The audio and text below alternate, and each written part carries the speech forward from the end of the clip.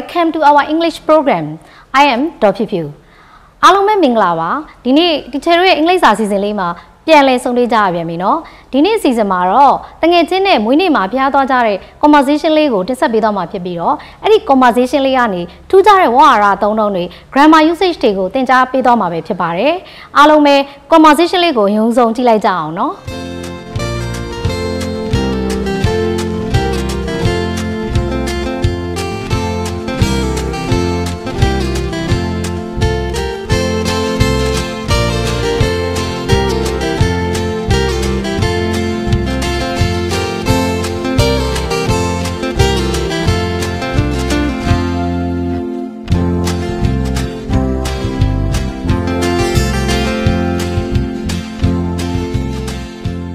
How have you got the idea to visit the pagoda? Today is my birthday. Really? Happy birthday. Thank you. I always visit the pagoda on my birthday. That's great. Now I'm offering the flowers and candle to the pagoda. Okay.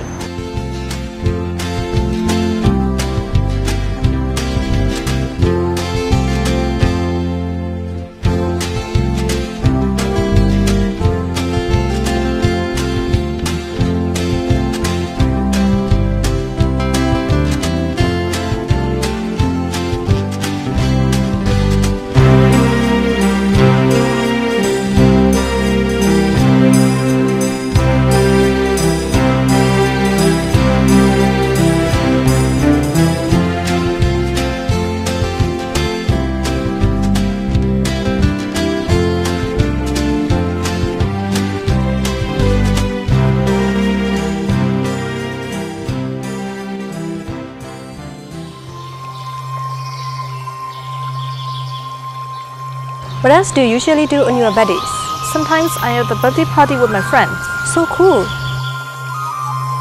Oh, it's raining. I left the umbrella in the car. You are always leaving the umbrella. I'm sorry.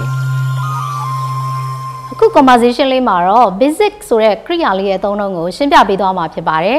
basic ဆိုတာတွားရောက်သည်လည်ပတ်သည်လာကြည့်သည်ဆိုတဲ့အဓိပ္ပာယ်ရပါတယ် basic ကိုသုံးတဲ့နေရာမှာ verb နဲ့ noun အသုံးလေးကမတူကြတာကိုလည်းအခုသင်ခန်းစာမှာရှင်းပြပေးသွားမှာဖြစ်ပါတယ်ရှင်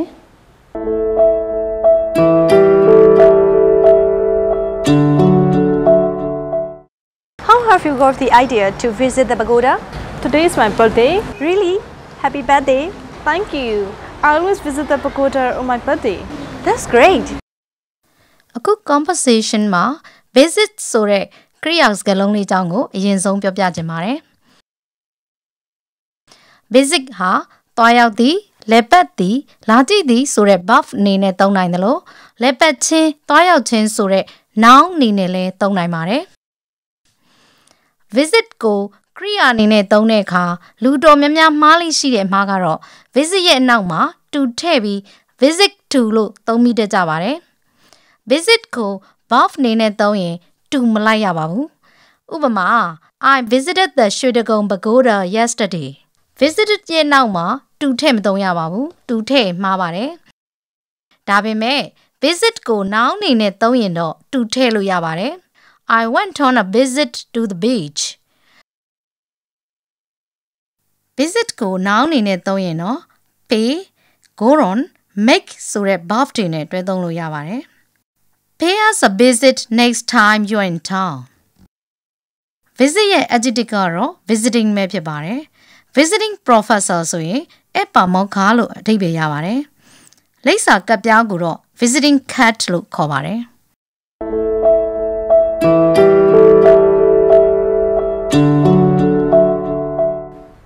ဒီ conversation လေးမှာတော့ get the idea ဆိုတဲ့စကားစုလေးကိုသတိပြုမိကြမှာပါเนาะဒီမှာ get ဆိုတဲ့ verb လေးဟာရရှိသည်ဆိုတဲ့အဓိပ္ပာယ်တက်ရောက်ပါတယ်ဒါပေမဲ့အဲ့ဒီ get ကို preposition လေးနဲ့တွဲသုံးလိုက်တဲ့အခါမှာတော့ phrasal verb လေးဖြစ်သွားပြီးတော့အဓိပ္ပာယ်မျိုးမျိုးကွဲပြားသွားတာကိုလည်းတွေ့မြင်ရမှာဖြစ်ပါတယ်ဥပမာကျမတို့ ਨੇ ရင်းနှီးပြီးသား phrasal verb အသုံးလေးကတော့ get at အဲ့ရထားသည် get into ရောက်ရှိသည်အစရှိတဲ့ phrasal verb လေးတွေလိုပဲ get ရဲ့ phrasal verb လေးတွေကိုဒီမှာရှင်းလင်းသင်ကြားပေးသွားမှာပဲဖြစ်ပါတယ်အခု get the idea ဆိုတဲ့စကားစုမှာ get ဆိုတဲ့ verb ကိုရရှိသည်ဆိုတဲ့အဓိပ္ပာယ်နဲ့သုံးထားတာပါ အဓိပ္ပာယ်ကစိတ်ကူးရသည်လို့အဓိပ္ပာယ်ရပါတယ်။ get ကို preposition နဲ့တွဲလိုက်ရင် phrasal verb တွေဖြစ်လာပါတယ်။ယင်းနီးပြီးသား phrasal verb တွေကတော့ get to ရောက်ရှိသည် call me when you get to Yangon get up အိယာထသည် I get up at 6 o'clock every morning get down စိတ်တကြစေသည်စိတ်ချမ်းသာဖြစ်စေသည် cold dark winters always get me down get along with ရဲ့အဓိပ္ပာယ်ကတော့ဆက်ဆံရေးအဆင်ပြေသည်လို့အဓိပ္ပာယ်ရပါတယ်I get along with all my brothers and sisters get through သဘောပေါက်စေသည် I couldn't get through the lessons it was too hard နောက်ထပ်တစ်လုံးကတော့ get on မှာအားလုံးနဲ့ယဉ်နီးပြီးသားစကားလုံးလေးပါပဲ get on ကားပေါ်ယထာပေါ်တက်သည် Let's make sure we get onto the right train get on ရဲ့စန့်ကျင်ဘက်စကားလုံးကတော့ get off ပဲဖြစ်ပါတယ် get off ကားပေါ်မှာယထာပေါ်မှာဆင်းသည် We got off the bus at the last stop get away တစုံတယောက်ထံမှထွက်ခွာသည်ထွက်ပြေးလွတ်မြောက်သည်လို့သုံးတဲ့အခါမှာသုံးလို့ရပါတယ် I won't be able to get away from the office before 5 p.m. ညနေ9 နာရီမထိုးခင်ငါရုံးကနေထွက်သွားဖို့ဆိုတာမဖြစ်နိုင်ဘူး Get in စိုက်ရောက်သည် Our flight gets in late Get by on ဒီမှာ get in နောက်မှာ by on လိုက်ပါတယ် get by on ဆိုတဲ့အဓိပ္ပာယ်ကတော့နေလို့ရသည်လို့အဓိပ္ပာယ်ရပါတယ် How does she get by on such a small salary ဒီလိုလားစာနည်းနည်းလေးနဲ့များသူဘလို့များနေနိုင်တာပါလဲ get နဲ့ပတ်သက်ပြီးသုံးများတဲ့ idiom တစ်ခုလည်းရှိပါသေးတယ်အဲ့ဒါကတော့ get rid of ဖယ်ရှားသည်ရှင်းထုတ်သည်လို့အဓိပ္ပာယ်ရပါတယ် It is difficult to get rid of insects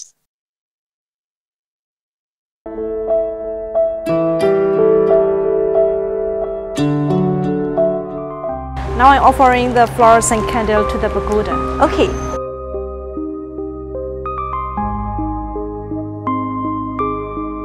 What else do you usually do on your birthdays? Sometimes I have the birthday party with my friends. So cool.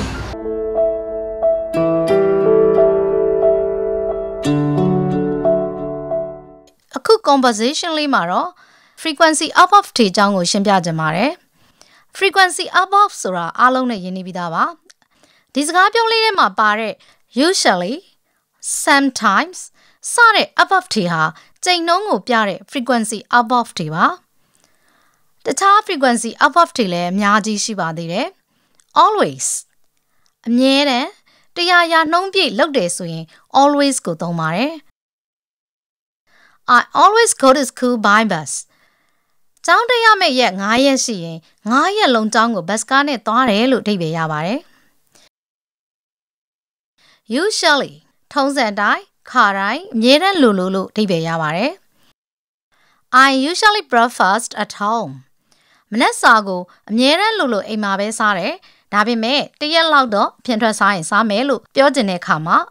usually ကိုသုံးပါတယ် Generally အများသောအားဖြင့် I generally get up at 6 a.m. များသောအားဖြင့်ကျွန်တော်မနက်6နာရီမှအိပ်ရာထတယ်ပေါ့စနေတနင်္ဂနွေလိုနေမျိုးမှာတော့8နာရီလောက်မှအိပ်ရာထခြင်းထမယ်လို့အဓိပ္ပာယ်ရပါတယ် often ကတော့မကြာခဏလုံးလေးလုံးထရှိတဲ့အရာတွေမှာသုံးလို့ရှိပါတယ် I often used to take walks along the road ကျွန်တော်ဒီလမ်းမကြီးအတိုင်းမကြာခဏလမ်းလျှောက်လေးရှိခဲ့တယ် Sometimes တခါတရံ My eyes sometimes get red ကျွန်တော်မျက်လုံးတွေကတခါတလေနီရဲနေတတ်တယ် Occasionally ရံဖန်ရံခါ I occasionally eat meat ကျွန်တော်အသားကိုရံဖန်ရံခါမှစားပြတယ် Seldom ကြုံတော့ကြုံခဲ့ဖြစ်တော့ဖြစ်ခဲ့ My father seldom watches TV ကျွန်တော်အဖေကရုပ်မြင်သံကြားကြည့်ခဲ့တယ် Rarely ကတော့ရှာရှာပါပါရံဖန်ရံခါမျှတာဖြစ်တယ်ဆိုရင် rarely ကိုသုံးပါတယ် He rarely makes a mistake သူကရံဖန်ရံခါမှတာအမှားလုပ်တတ်တာ Never ဘယ်တော့ခါမှလို့အဓိပ္ပာယ်ရပါတယ် I never forget her face ကျွန်တော်ကညနာတစ်ခုကိုဘတော်မှမမေ့တတ်ဘူးသူကတော့အငင်းသဘောလေးပါတာပဲဖြစ်ပါတယ်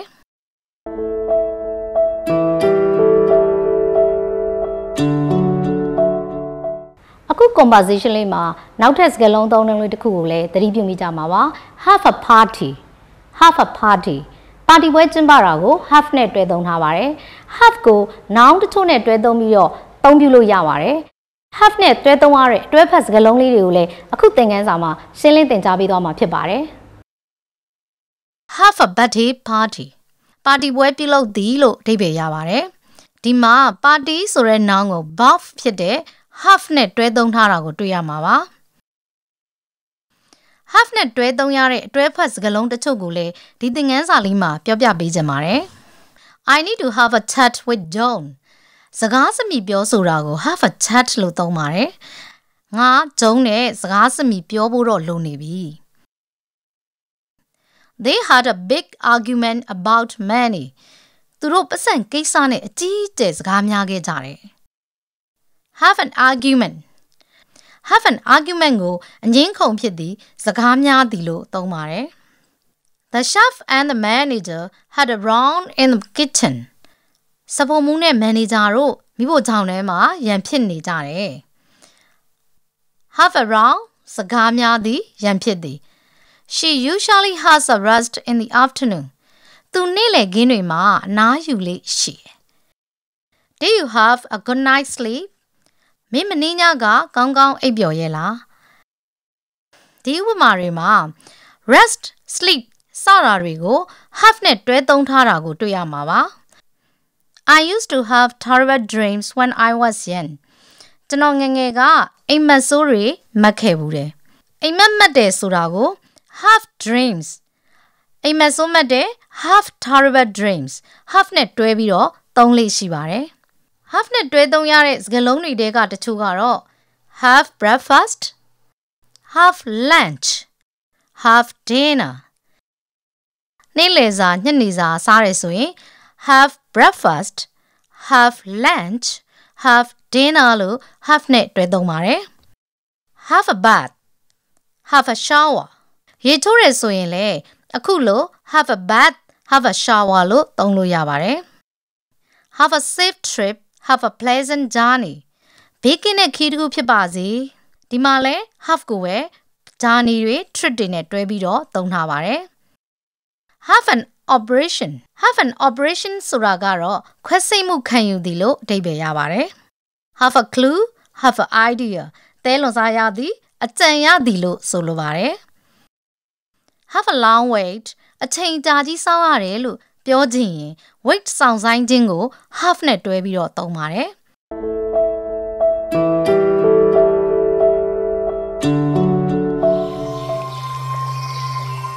Oh, it's raining. I left the umbrella in the car. You are always leaving the umbrella. I'm sorry. ဒီ conversation လေးရဲ့နောက်ဆုံးပိုင်းမှာတော့ present continuous tense ရဲ့ထူးခြားတဲ့သုံးလေးတစ်ခုကိုရှင်းပြပေးသွားမှာဖြစ်ပါတယ် present continuous tense ကိုဒီမှာ always နဲ့တွဲပြီးသုံးထားတာကိုတွေ့ကြရမှာပါ always နဲ့တွဲသုံးလိုက်ရင် present continuous tense မှာဘယ်လိုအဓိပ္ပာယ်တွေတက်ရောက်သွားသလဲဆိုတာကိုရှင်းလင်းသင်ကြားပေးသွားမှာပဲဖြစ်ပါတယ်ကဲဒီခုသင်ခန်းစာလေးမှာတော့ present continuous tense ရဲ့ထူးခြားတဲ့သုံးလေးကိုရှင်းပြပေးသွားမှာဖြစ်ပါတယ် present continuous tense ကို always နဲ့တွဲသုံးလိုက်ရင်ထက်ခါဖြစ်နေတဲ့အဖြစ်အပျက်တွေထပ်တလဲလဲလှုပ်မိတဲ့အရာတွေကိုရည်ညွှန်းတာဖြစ်ပါတယ် I'm always losing things ငါကတော့ပစ္စည်းတွေအမြဲတမ်းပျောက်နေတာပဲ He's always complaining သူကတော့အမြဲတမ်းညည်းညူနေတာပဲ I can't stand my roommate He's always leaving dirty dishes in the sink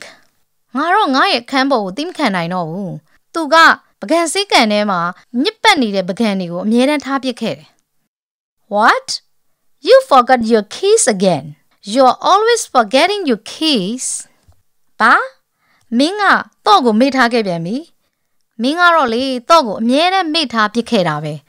အဲ့လိုအဓိပ္ပာယ်လေးတွေနဲ့ present continuous tense ကို always နဲ့တွဲသုံးလို့ရပါတယ်